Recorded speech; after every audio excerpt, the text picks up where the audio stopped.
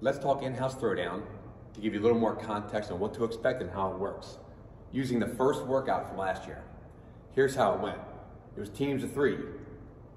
I'll use me, Megan, and Russell as an example if they are doing intermediate and I am doing a scale. Workout starts. We each bike.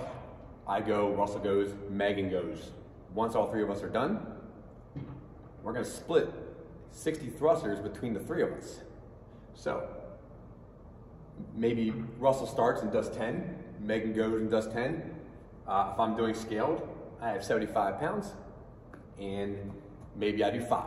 Well, now we're at 25. It doesn't matter how we get it done as long as one's working and 2 people are resting. Get it done however you can. All 3 of us hop back on the bike. Then all 3 of us split pull-ups however we can. So chin over the bar pull-ups is the intermediate, whereas the scale did jumping pull-ups. So that's just with the dip, get the chin over the bar. I feel like a lot of us can do that.